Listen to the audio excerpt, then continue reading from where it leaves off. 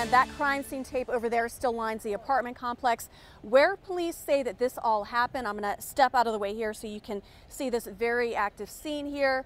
Over there, the crime scene tape is blocking off the entrance, so people who live at this complex are not able to get in. And police say that they found the victim behind a building over there early this morning. Police found the body of a black male appearing in his early to mid 30s, shot several times around 7:45 this morning at the La Estancia apartments. This is along the 3100 block of Nile Drive. Investigators say people who live here heard shots after 4 this morning, but they waited more than 3 hours to call police.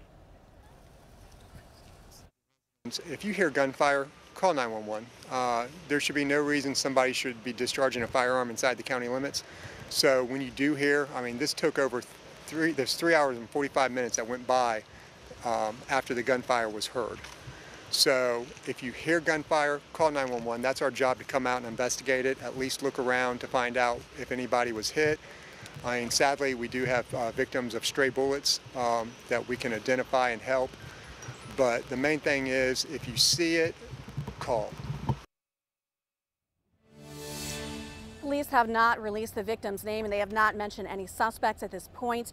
I did speak to the victim's mother this morning. She told me that she does not want to talk on camera and that she is still processing her shock and her grief. Live in Biltmore, Dawn White, First Coast News, on your side.